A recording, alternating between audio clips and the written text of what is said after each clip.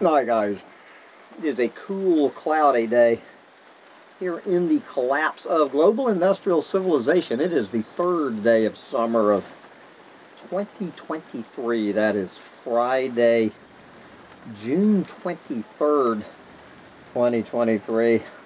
And here comes the wet, bedraggled little dog. What have you been doing, you wet, bedraggled little dog?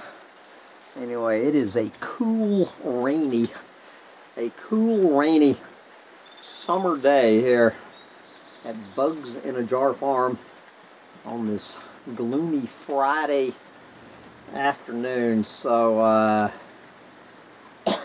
know I'm supposed to be doing my Manga Bay Roundup rant, my ecological meltdown roundup. Maybe I'll get around to that later tonight, but sitting here going through my email, and I want to thank Lieutenant Tom from Vermont for sending me this straightforward doomer porn chronicle of the collapse showing up on Science Alert. This is a Science Alert we have for the 2 or 3 people on the planet. I guess it was originally published in The Conversation, and this is by a fellow, John Deering and colleagues. Who is John Deering? Never heard of this man. John Deering is a professor of physical geography at the University of Southampton, and Gregory Cooper is the postdoctoral research fellow in social ecological resilience from the University of Sheffield, and Simon Wilcock is a professor of sustainability. There you go, a professor of sustainability. That must be a short syllabus in his lecture circuit from Bangor University. And this is kind of a recap of a much more detailed analysis that was recently published in Nature Sustainability. So there's a link if you're one of these people who really wants to dig deep into the science and all of that and read all those big 50-cent words. You can read their original research in Nature Sustainability, but we're going to trade in the 50-cent words for the 10-cent words.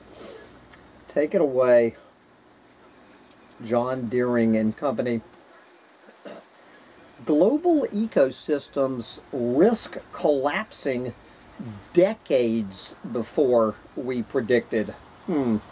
Across the world, rainforests are becoming savanna or farmland. Savanna is drying out and turning into desert, and icy tundra is thawing. Indeed, scientific studies have now recorded regime shifts. Regime shifts. We have a new term here in the doomosphere. Regime shift like these in more than 20 different types of ecosystems, where tipping points have been passed across the world. More than 20% of ecosystems are now in danger of shifting or collapsing into something different, and they have all different links all through this story to more links, to more links, to more links. I mean, you can go down the collapsing ecosystem rabbit hole starting here. These collapses might happen sooner than you would think. Humans are already putting ecosystems under pressure in many different ways, what we refer to as stresses. Do you think so? And when you combine these stresses, you know, from humans, too many humans eating too much stuff, when you combine these stresses with an increase in climate-driven extreme weather, the date that these tipping points are crossed could be brought forward by as much as 80%. This means an ecosystem collapse that we might previously have expected to avoid until late this century could happen as soon as in the next few decades. That's the gloomy conclusion of our latest research published in Nature Sustainability. And I love this. So when they went to look at the various stresses against the soon-to-be collapsing ecosystems across the planet, what is the number one stress? The number one stress against global ecosystems would be human population growth. Hallelujah. Human population growth, number one on the list. Increased economic demands and greenhouse gas concentrations put pressures on ecosystems and landscapes to supply food and maintain key services such as clean water. The number of extreme climate events is also increasing and will only get worse.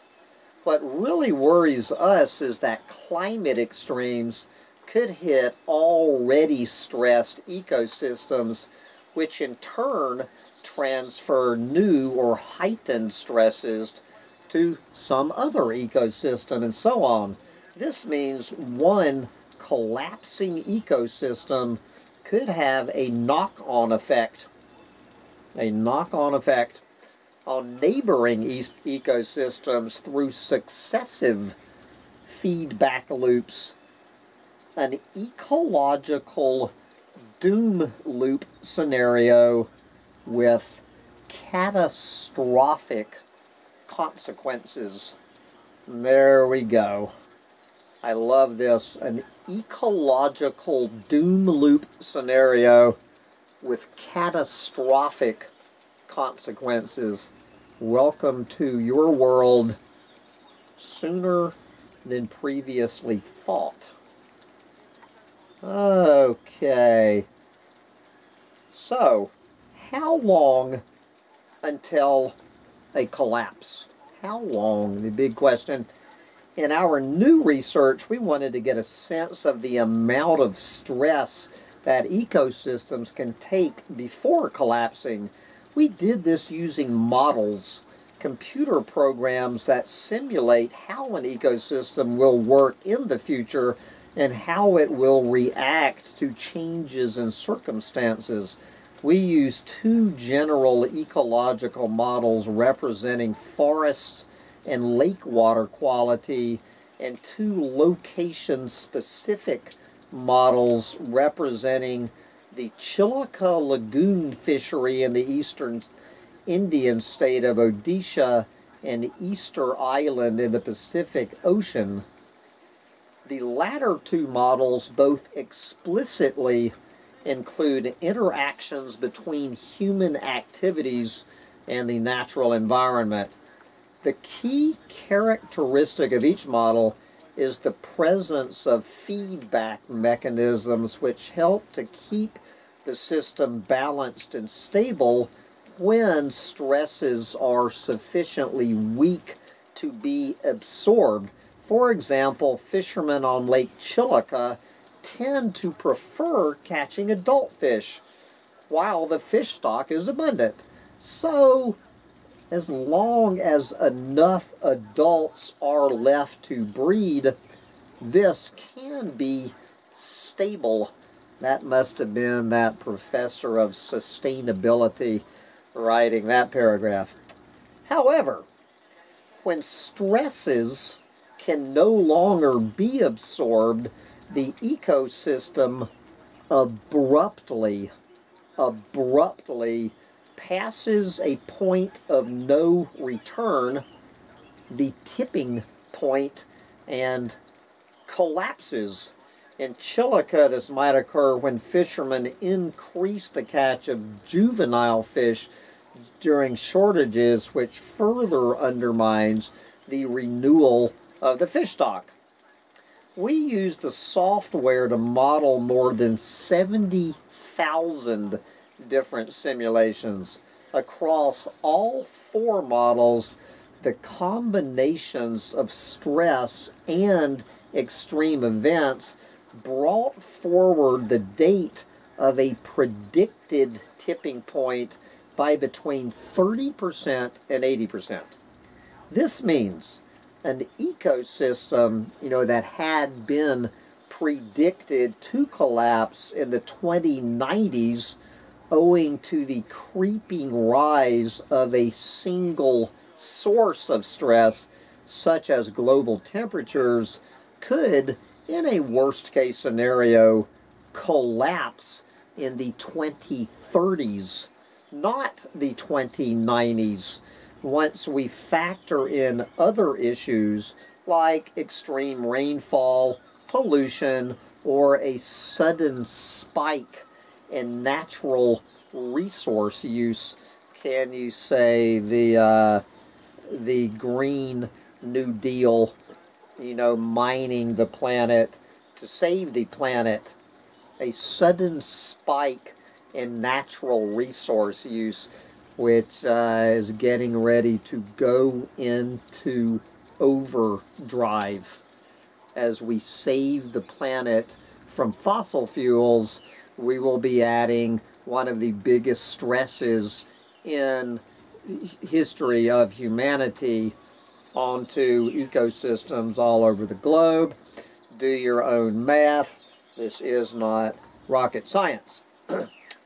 Importantly, around 15% of ecosystem collapses in our simulations occurred as a result of new stresses or extreme events, while the main stress was kept constant.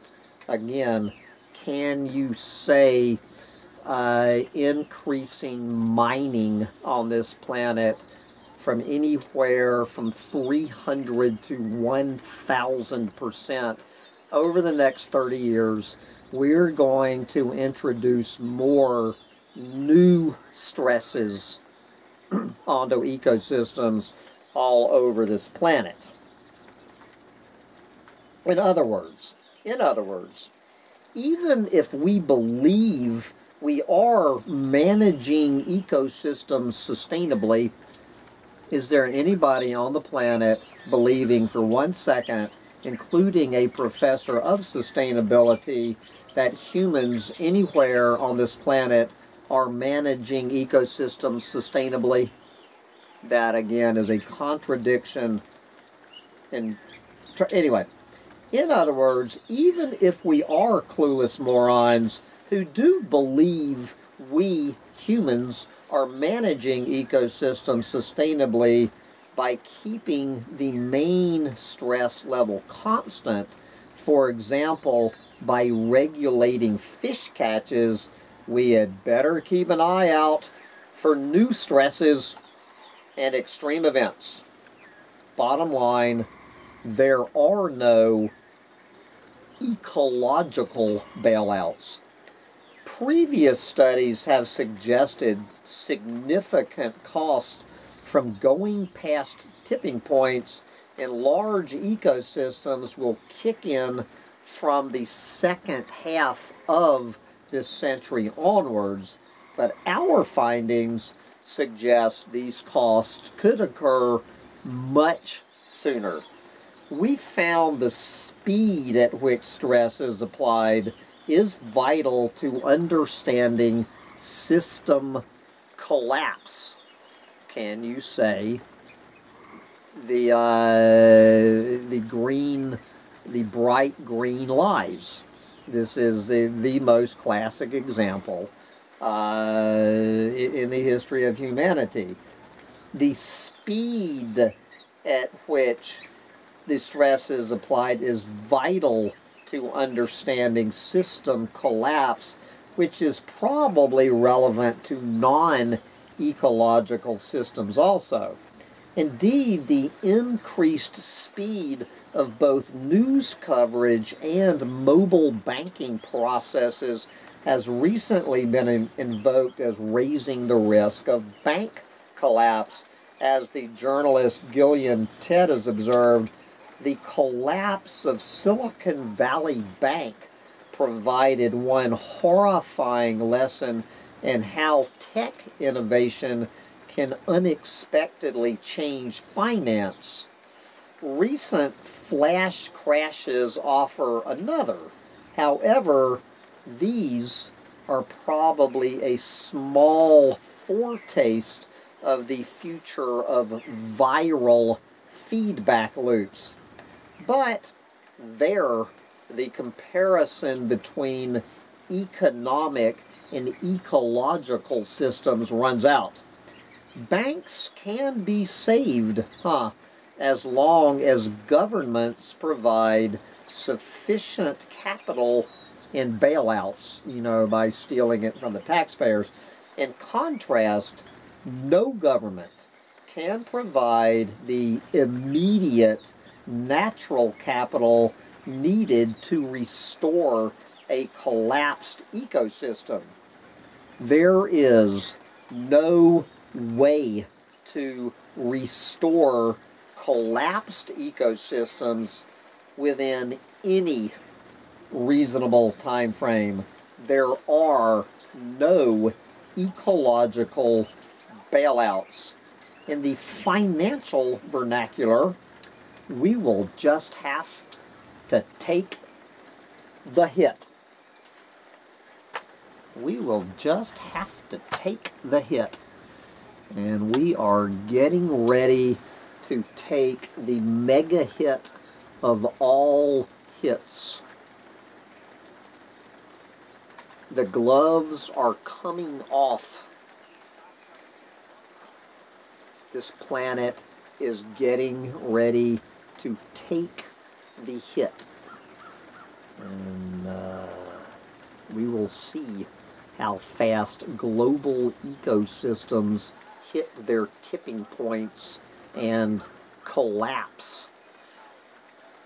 We will be chronicling it, and so that's the big picture. And so for the few people interested, later on we will look at the roundup of little pictures in the ecological roundup from Manga Bay, coming up some point this evening. So get out there and enjoy your global ecosystems before they take the hit. Are you saying bye, guys, already?